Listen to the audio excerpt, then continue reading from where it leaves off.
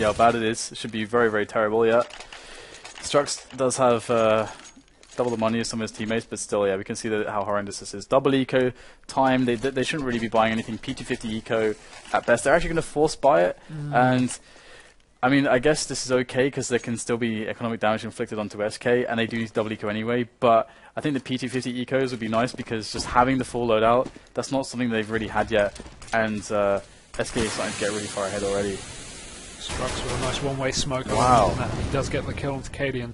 That's a really useful smoke there.